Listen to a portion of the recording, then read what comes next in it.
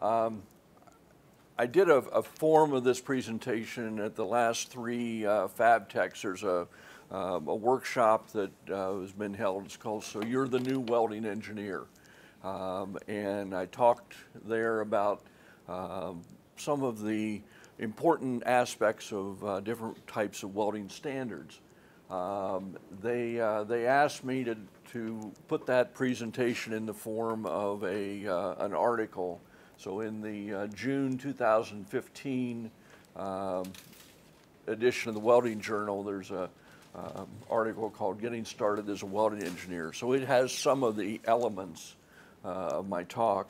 And also of interest here is that I kind of took some shots at D11 in my presentation and in this article.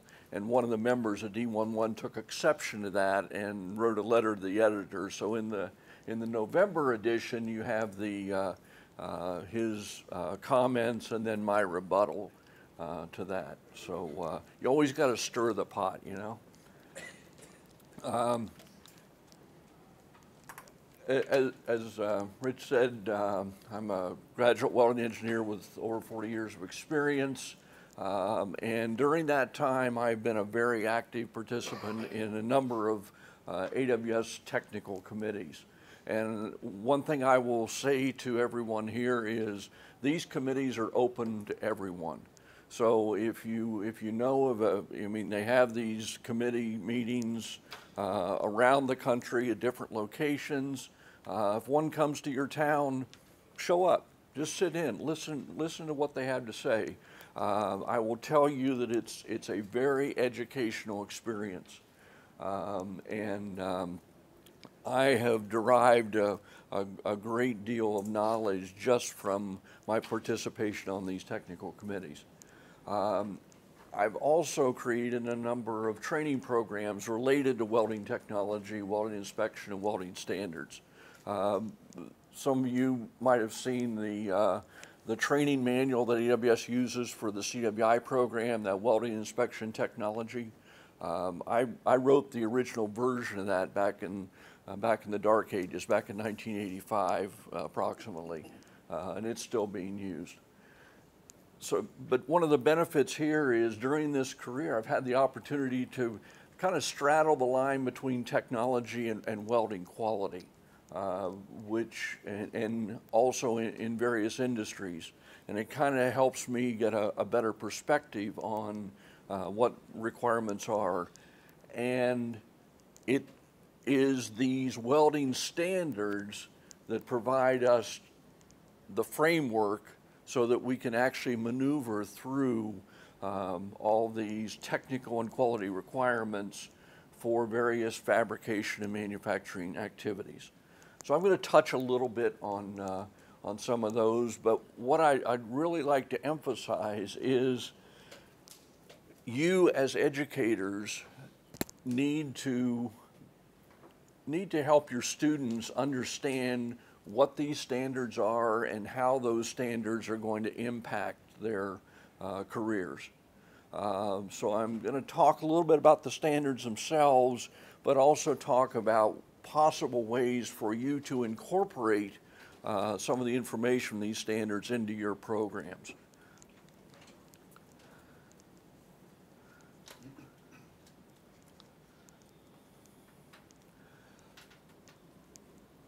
So as we prepare our students, whether they know it or not, they are either going to be directly or indirectly affected by these standards as they enter the job market.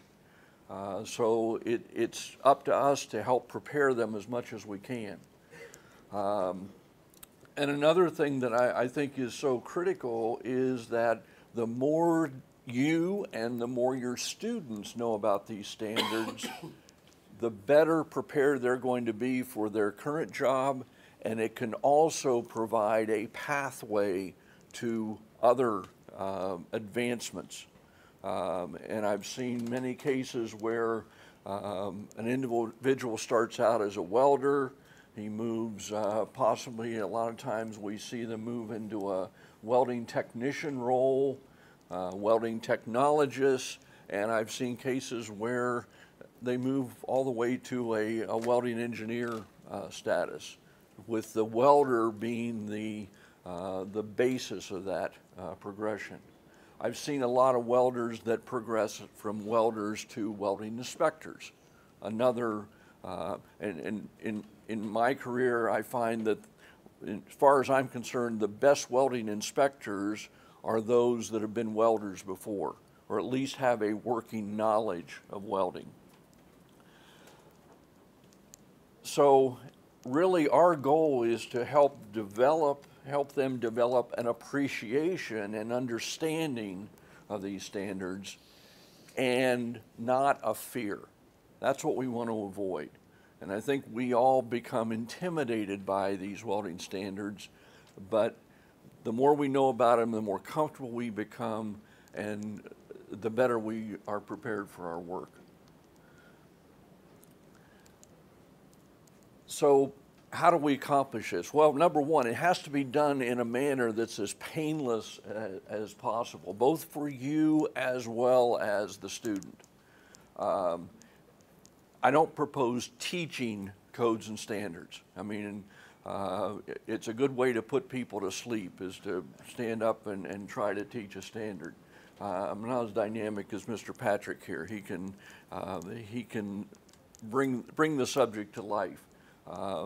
But if we bring small bits and pieces of these standards into our programs and feed them to the students, sometimes they don't even realize they're getting the information. But so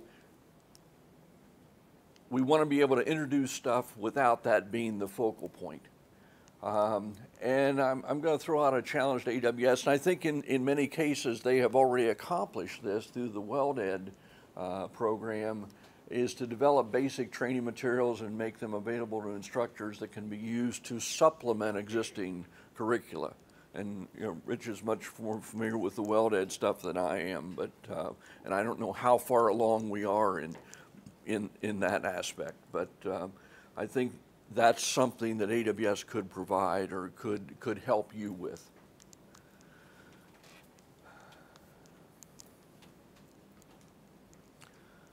And I'm going to cover these 4 areas of opportunity for instructing about standards. As Pat already talked about, and I was happy to see when I saw his presentation, he uses the same analogy that I do, that these procedures are really the recipes for making an acceptable weld. They provide the ingredients, the base metals and the filler metals, and the instructions, which are the parameters and the techniques, that if we follow those, if we do if we cook it correctly, we're going to produce an acceptable weld having the desired properties. These students are eventually, no matter where they go to work, they are going to be presented with welding procedures that is going to guide them in how they do the welding. So if we can help expose them to these procedures and the aspects of the procedures, that's going to help them out. Now I'm going to focus primarily on the AWS standards. Within AWS, there are more than a dozen of these standards that directly address the topic of procedure and welder qualification. And so I'm going to talk really more in general. But once we have a qualified procedure, that gives the user an acceptable range of parameters that, if followed, will result in the creation of an acceptable weld. Now, I'm going to make one comment here. One of the biggest problems I see in our industry is the fact that there is so much emphasis placed on the qualification of the procedure that once it gets qualified, people kind of let down their guard and they don't pay attention to the procedure. That procedure doesn't do any good sitting in the engineer's office on the bookshelf.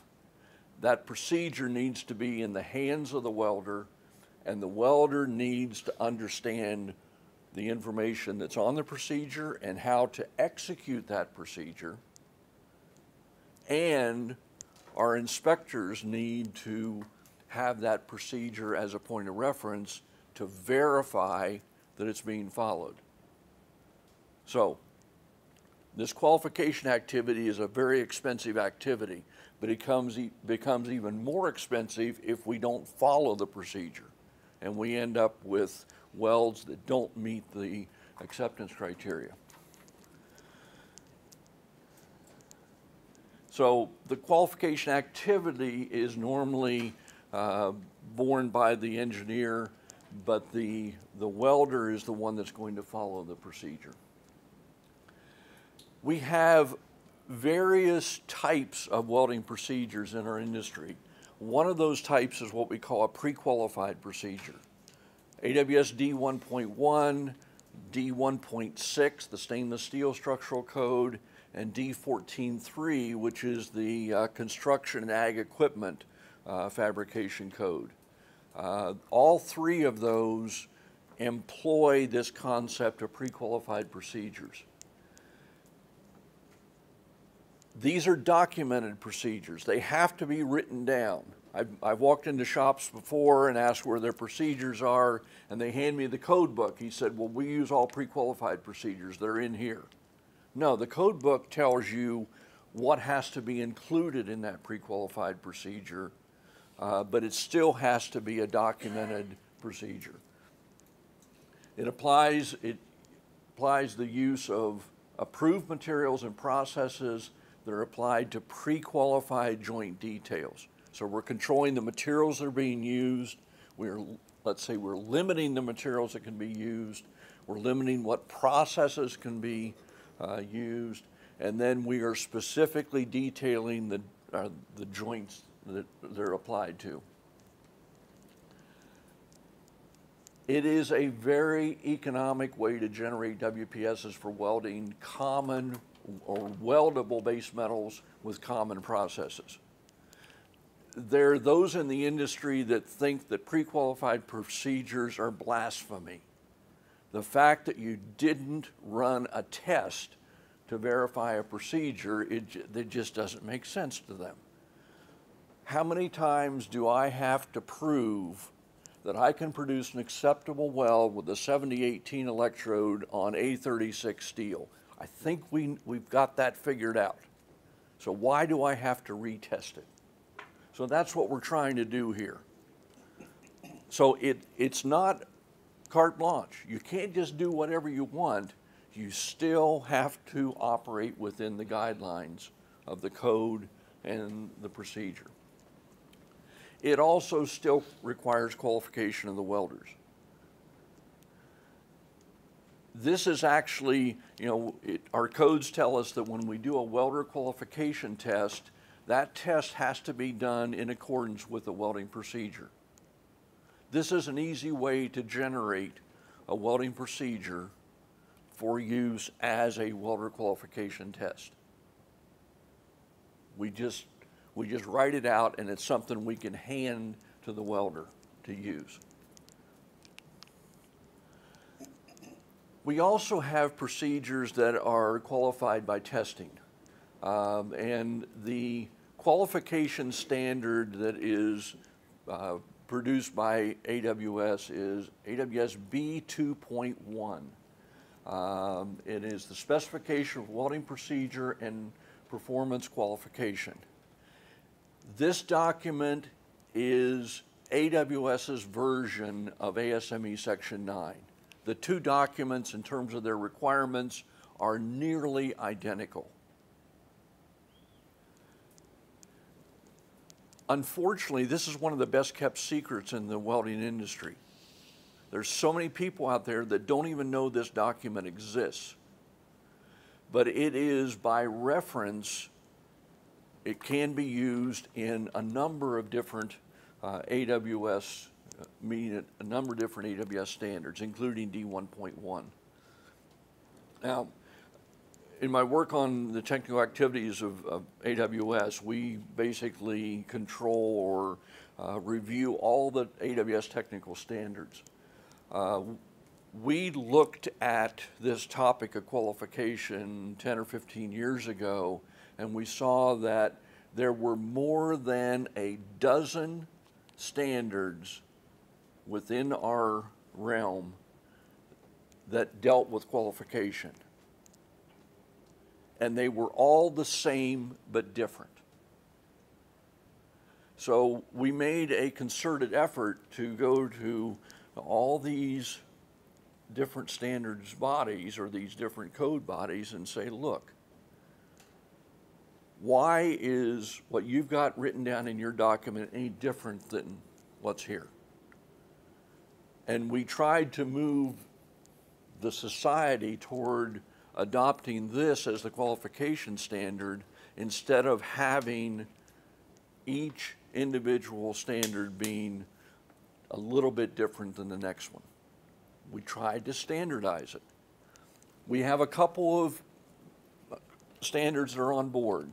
We've got D17.1, which is the aerospace welding code, and we've got D14.3, which is the agriculture and construction equipment code. They tell you that if you're going to qualify a procedure, you qualify it in accordance with B2.1. It has, like I say, it's so similar to Section 9. One of the things is it has material groupings. Section 9 calls them P numbers. This code calls them, or this specification calls them M numbers. But the lists are virtually identical. One of my pet peeves in D1.1 is the fact that if you're using one of their approved materials, which allows you to use a pre-qualified procedure, no testing required, everything's wonderful. But as soon as you step over the line and you choose to use some material that's not an approved material, now you have to qualify that material by testing. And when you run that qualification test, one thing they tell you is you have to qualify it in every position that you're going to use in production. Last time I checked, gravity has no effect on mechanical properties of welds. And the arguments is, well, it's harder to weld in a different position. That doesn't have any effect on the properties we end up with. Yes, we're going to test our welders in those positions to see if they have the necessary skill, but we don't need to qualify our procedures there. The other limitation we have if we're using an unapproved material is that that procedure is now only good for welding that single material. If I can move to B2.1, I can qualify that unlisted material, and I would qualify all of the other materials in that same M number group. And I can qualify the procedure in the flat position and qualify it for all positions, unless impacts are required.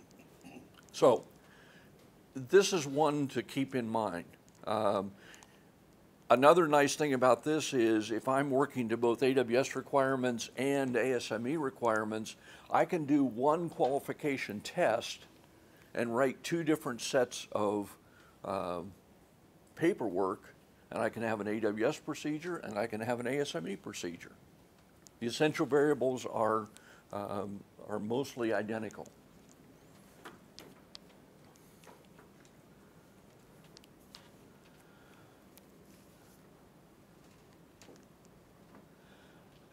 An outgrowth of B2.1 are what are called standard welding procedure specifications.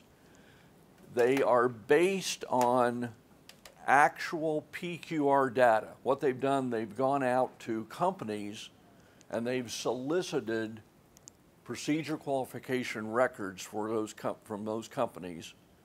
They've grouped them together and they have developed WPSs based on these, the worst case scenarios of all of this collection of PQRs. And they have generated these standard welding procedures. We can purchase these from AWS and we can use it as if it were a qualified procedure. We don't have to do that. We don't have to repeat the testing. It's recognized by many of the AWS standards. They're also recognized by many of the ASME standards. Section 9, for example, and then it's actually recognized by the National Boiler Inspection Code as well for boiler repair. One thing that was interesting is that these, when they first came out, they were pretty low budget procedures. But once they became adopted by the various standards, especially ASME, the price kind of crept up a bit. But you're still saving tons of money compared to the cost of qualifying a procedure. So like the pre-qualified welding procedure specifications, there is no testing required.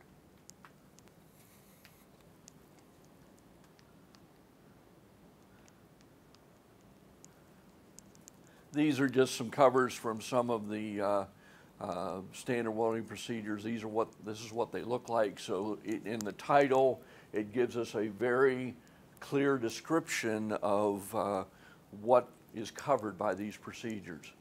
One thing that you'll notice here, there is a set, I think there's 22 or 23 of these procedures that were specifically developed for naval applications. Now, they don't cover the, critical Navy applications. Those are still dictated by the Mill Standard 248 requirements, but for non-critical types of stuff, they have developed these standard welding procedures so that a contractor can use this procedure to actually do work for the Navy. So how do we incorporate these WPSs into curriculums? We need to develop lesson plans where the WPSs are used to describe the welding requirements for assignments. Maybe they aren't formal WPSs, maybe they're just a technique sheet, but it's something that the student can look at and set his machine within the ranges and understand how he is supposed to make that weld. We use WPSs to describe how a welder does an actual qualification test plates. Other things I've seen, I think I'm sure probably more aware than I am, the importance of developing relationships with your local manufacturers in your area. I've seen this taken to the extent that some of these manufacturers will actually take parts that are non-critical parts and let the students actually weld on real production parts, especially if they're trying to develop a workforce where they want to draw from your program. So if you can develop those relationships and have the students actually working on real parts using those procedures and those processes, they're going to be even better prepared to go to work for that company.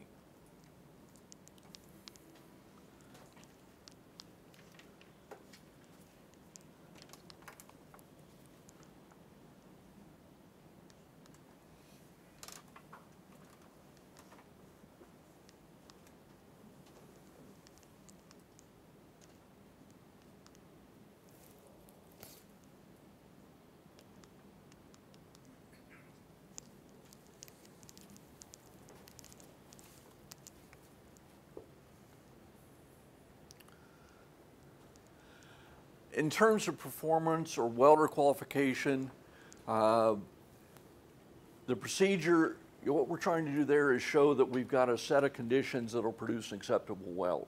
So now our attention turns to the aspect of verifying that an individual has the necessary skill to execute that procedure.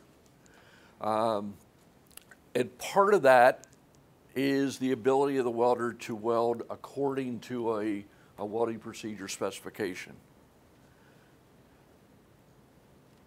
While this isn't always done, it's a good practice to actually, like as I say, have a set of instructions or WPS you can hand to the welder so he knows exactly how to weld every test plate.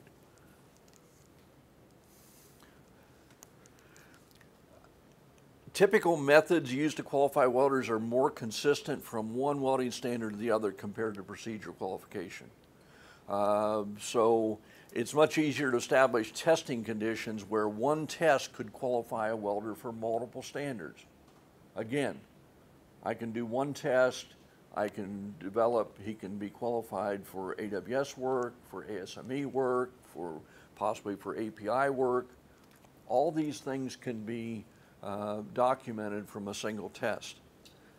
The typical essential variables for performance qualification are the process, position, whether or not there's backing present, the product type, meaning plate or pipe, and then the type of weld, meaning groove versus fillet weld.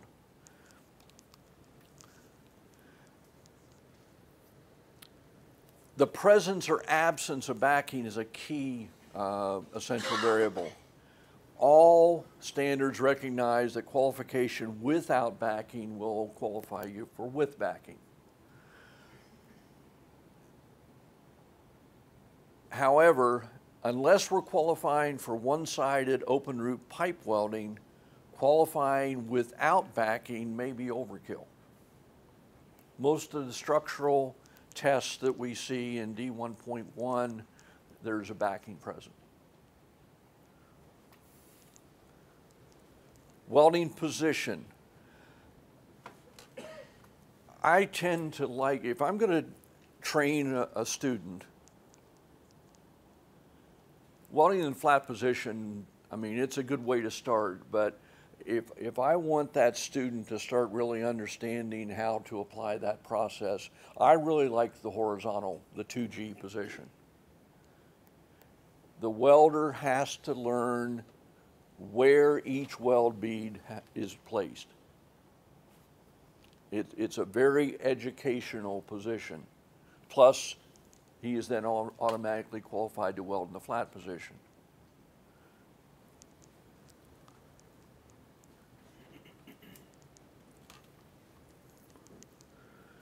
Now, grooves typically qualify welders to weld fillet welds. However, if that welder or that student is going to be primarily doing fillet welding in production, I would rather see him run a fillet weld test. In my opinion, a groove test is easier to pass than a fillet test. And I can execute a fillet qualification test much easier than a groove test. So fillet break tests and workmanship tests, I think, are better indicators of welder skill than groove welds if these are the main types of welds they're going to be producing.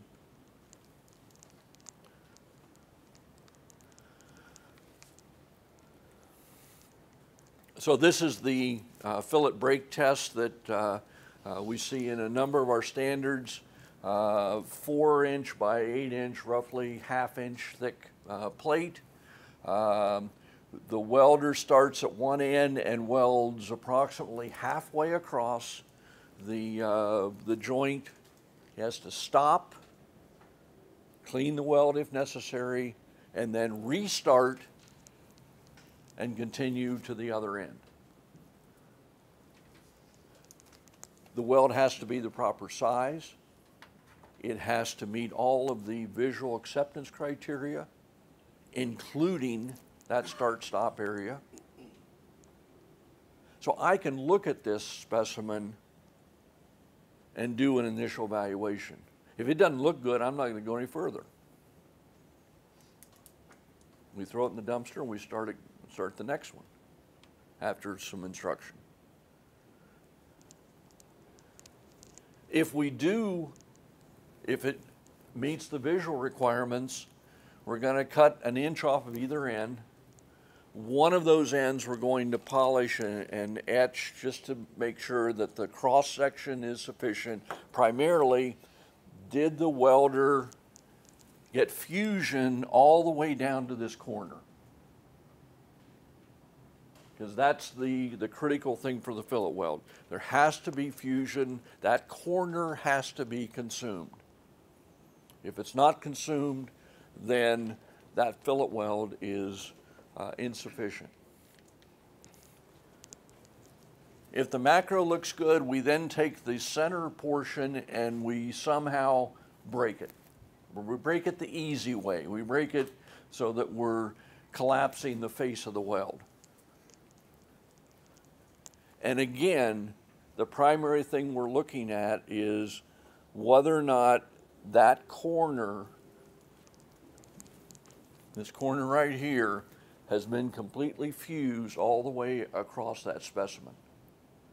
No evidence of incomplete fusion, especially in that start-stop region.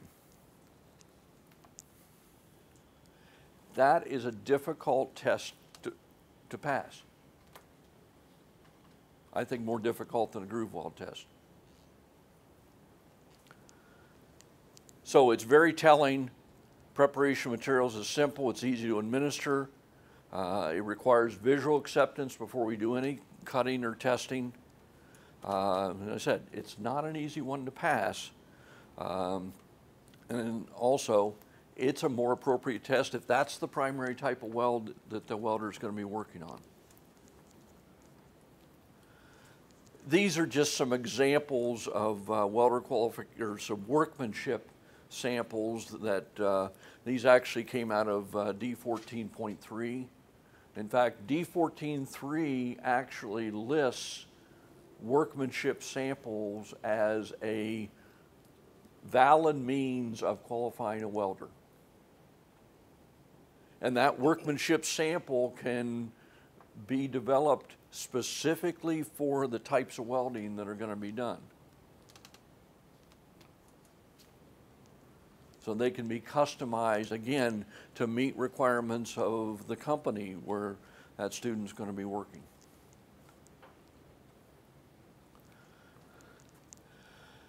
Exit qualifications. Every student should have multiple qualifications upon graduating. They're still going to have to qualify once they go to work for some company, but if they have some pieces of paper in their hands saying that they have passed tests, that's going to help them get that first job. And then it's going to be up to them to continue on.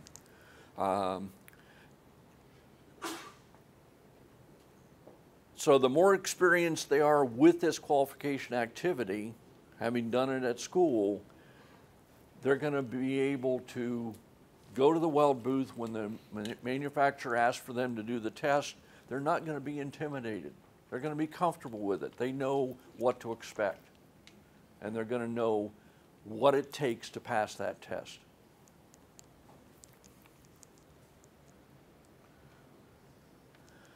I'm going to throw this. I call it multi-skill tests. A lot of these VICA and other skills competitions require that they basically give the student or the participant a drawing, and they have to make some components. So they have to measure, they have to prepare, they have to fit the pieces, and then they have to weld it. So these types of tests, I think, are helpful. They're good training tools. They give the student more than, just welding up a qualification test plate's nothing. But if they have to apply these other skills to produce an acceptable result, that's just going to make them better when they enter the workforce. Finally, our students need to understand acceptance criteria. The better they understand the quality requirements, the better welder they're going to be. They have to know where the goal is. Where's the bar being set? So the basic inspection skills need to be taught, and there needs to be an understanding of the quality requirements.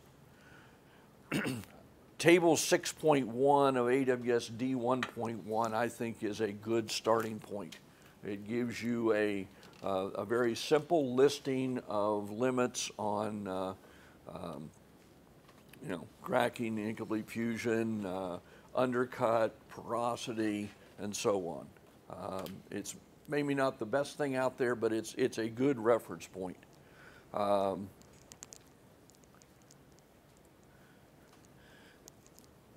They need to know what types of welding discontinuities exist, and if appropriate, how to measure them. For example, students should understand the proper way to measure fillet welds. This is probably one of the most misunderstood things in the industry. People just don't understand the basic principles. So this is a skill the welder, I mean, if the drawing says that he's supposed to produce a 5/16 fillet, he needs to know how to use the gauge to verify that it's 5/16. The welder is the first inspector.